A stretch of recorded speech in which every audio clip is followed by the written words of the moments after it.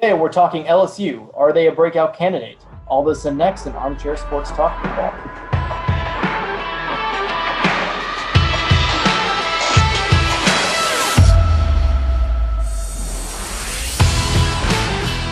Welcome back. My name is Sean Hicks. Let's go ahead and jump right in. So when you take a look at LSU, breakout, that's the word that everybody said, right? Breakout. Last year was a great season. They really made a lot of improvements, and they get so much back. I mean, come on, this has got to be their breakout season. And listen, as a guy who loves numbers and stats, is a big believer in S&P Plus and FBI, I should believe it, right? Like, they won 10 games the first time since 2013. They beat some really good teams, including smacking Georgia down on their home field. Watch them really dominate that game and really just show that they can beat a lot of great teams.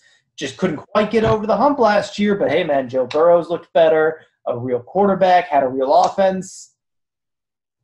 I don't buy it, though. And I admit this is a lot of me going against my traditional beliefs on watch the numbers, but the eye test to me, everything they do on offense looks so damn hard.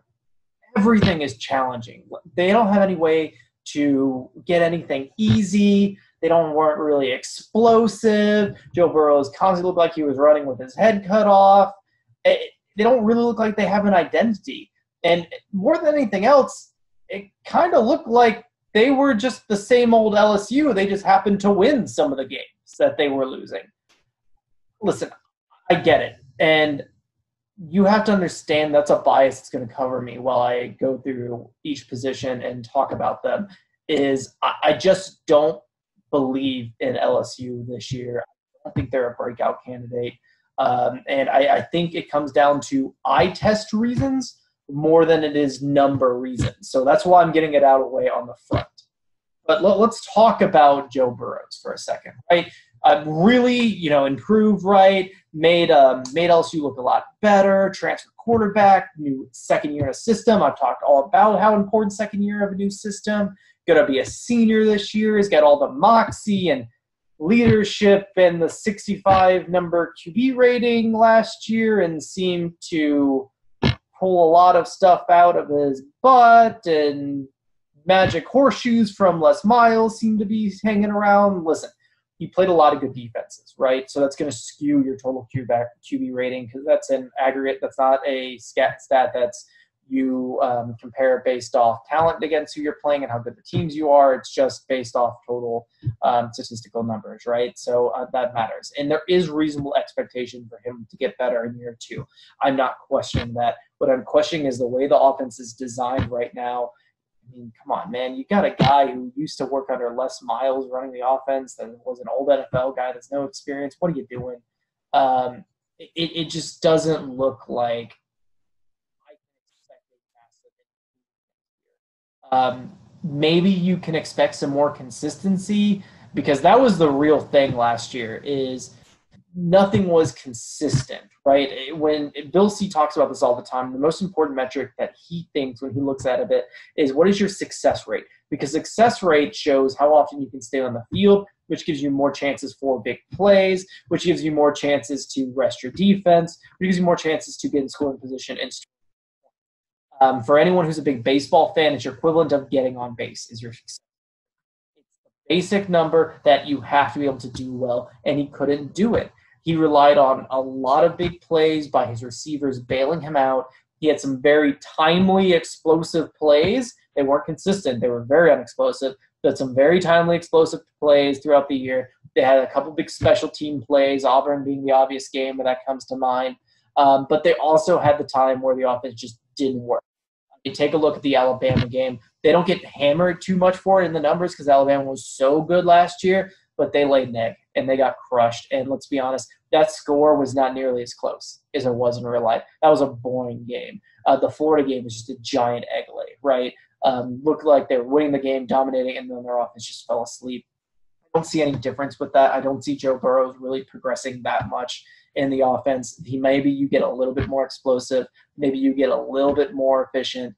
But I think that it all starts with, I think he has got a real cap ceiling on him. And I don't think he's put in a position to succeed. From the people he's actually throwing the ball to, a lot of returning starters, but when I did all my research for this, all the local reporters seem to be expecting a youth movement here, and that's not particularly great when you're talking about a continuity and going to the next level. Hey, listen, maybe they have a bunch of Odell Beckham Jr.'s and Jarvis Landry's out there, right, that are just that good that now that they're older are ready to take off. I just don't buy that narrative. To me, that means they don't think a lot of their receivers from their older receivers from being able to really stretch the field. They're hoping their new guys will really step up. It's probably a lot of camp speak. It's probably going to look a lot like it is last year. It is a very odd thing that they're seeing. They were very good in scramble drills. They were very good at jump balls. I think both of them had a very high contested catch rate, like in the 60%, which is 60 to 70%, which is very, very good. Expect to continue to see that, right? But not expecting this to be the thing that helps Burrows and the offense to succeed, especially, again, when I think the offense is designed for everything to be so damn hard and not get anything easy. From a running back standpoint, Clyde Edwards has everything you want from an eye test. John Emery is essentially a co-starter. There was no explosiveness. This is a very poor running team, which doesn't match what you think when you think of LSU and Leonard Fournette and we're going to pound it. But the reality is, like, Georgia could do that, right? Georgia could run the ball four times for every time they passed and just wear you down and score a bunch of points, and it sucks to be you. We're just going to sit on you. Wisconsin could do that even if they had no passing game. LSU was not good. I think somewhat we're a little skewed sometimes what stays in our mind. And we're in our mind of some very explosive runs against Miami beginning of the year. They could not run the football worth a damn at all. If they went up good running defenses, they couldn't get anything done with consistency. And I don't expect that to necessarily change. I think they have some talent, right? But it's very unproven. And they're smaller guys, too, which I find is really interesting, right? Both Edwards and Emery are more like 5'8". I think they're listed like 5'10", but you know how depth charts are. That in theory should be explosiveness, but they kind of seem like they fit a spread offense better than they do more of a pounder. I don't know if that really fits what they want to be able to really do and be able to run. So when you get to the offensive line listen, you have 4 starters back. That's good. You had 4 starters back from an offense line that wasn't really all that good last year. Listen, I think there's a reason to expect them to get better. Again, offenses, continuity, but it feels to me like their ceiling is above average. I'm not even probably good, probably above average is their ceiling. It kind of reminds me of Michigan's offensive line in 2016, maybe Ohio State's offensive line last year, and lots of seniors, not a lot of guys that are going to go make waves in the NFL that are really capped. Probably not going to give up a whole bunch of TFLs. Probably not going to give up a whole lot of free rushers to Joe Burrows. Probably going to keep him relatively well protected, but not elite, not dominant, not something you can lay your hat on like, say, an Auburn or Georgia or even Texas A&M might be able to do. Just very, very mediocre ceiling that probably looks good against teams they can just overwhelm, and then against the ones with really good defensive lines kind of gets smoked a little. The defense, listen, Dave Aranda is one of the best defense coordinators in the country. When he's been at LSU, he's never had less than a top 8 defense. I'm not expecting that to happen this year. I'm expecting this to be one of the top defenses in the country. I'm expecting this to be really good, and this is going to keep LSU really competitive throughout the years when they're playing, say, not Alabama, for example. On defense, they lost 2 first-round draft picks. I mean, everyone knows Devin White. But they have so many returning starters that I kind of expect them to, in some ways, have the potential to be better. Maybe not the ceiling in some of their players, an All-American type. But that being said, let's look at Rashard Lawrence. I think Rashard Lawrence has All-American potential. I think he can be an All-SEC type, even with how good the SEC is on defense. I think he's going to just dominate consistently. And They have a lot of good talent around him, especially at defensive end, that can get after it, play the run, get after the pass. Those guys probably aren't your top 10 picks, but there could be mid-round picks, I think is what you're looking for. Good depth there.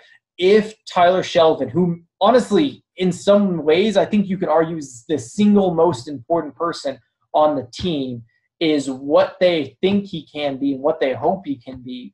That is a really good, damn good nose guard. That'd be great. He's just really good. This defensive line is going to be nasty, nasty, nasty. Some concern. Looked good last year in spot duty. He's now the guy. Redshirt sophomore, so there is a reason to expect he's old enough to be able to make the leap. Behind him is a redshirt freshman, younger guys. Depth isn't great, and I always like to have two nose guards. But if you're sitting next to, I don't know, say Rashard Lawrence and the rest of the gang, if you can be real good, that can be enough. Next man up from linebacker. I love Barksville. I love Chasen. They're both going to be awesome. They're both going to be top linebackers in the country. They're both going to be all SEC. They're both going to be high draft picks. You don't just replace Devin White, but somehow you do a little bit here at LSU. I expect them to be one of the top linebacking crew in the nation. You combine that with your top defensive line, and playing these guys are going to be miserable. I mean, and the thing that with them too, they're so athletic combined with being sound. That's what's going to make this so hard to be able to stop, and just moving the ball is just going to be a damn hard piece of time. Cornerback. Let's take a look at linebacker. It's kind of rinse and repeat. Lost some good guys, but listen, Fulton, if he can stay healthy, is a high draft pick. Stinger and Junior are going to be the second man up. They lost talent, yeah. They lost a first-round draft pick. I honestly think Fulton can basically be that guy, and they have so many bodies with so much star potential that all look pretty good in spot duty, that at cornerback you expect them to be pretty good. And it's the same at safety. Really, guys that didn't give up a lot of big plays, some really good talent there. It's just so many bodies that played so well. At worst, you think they're going to be okay, with the upside being more than that, given Aranda's history, given LSU's history, given the talent, and given the front seven too. Probably going to be one of the pass defense units just because the front seven is so damn good at it by itself. Even if the secondary isn't, the best in the nation, it's still going to be so good when you have everything else combined. And good luck running the football. This is going to be, again, probably a top 5. Like them and Auburn, I'm super high on defense, even more than your traditional Alabama and Georgias that you've been seeing here. I think they're real, real good. I'm super excited. They'll be fun to watch play too, especially with their defense.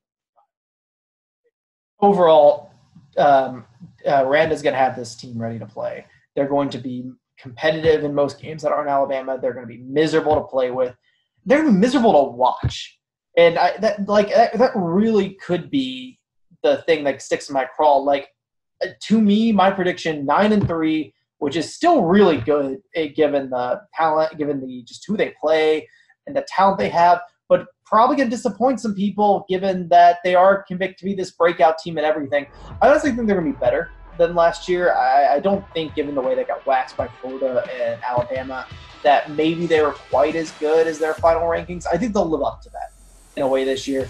But with the offense they have, it's going to be a miserable team to watch. I'm going to hate watching them play every day. You're going to hate watching them play every day. And they're going to grind out some wins that look pretty ugly. I mean, to me, they're the same damn LSU team they were with Les Miles. They just don't have the lucky horseshoe. And without that, have fun getting waxed by Bama. All right, guys, let me know what you think about LSU. Drop a few comments. Please like the video, subscribe, share with your friends, check out the merch store, support the show from our channel Sports Talk. This is Sean. I'll see you next time.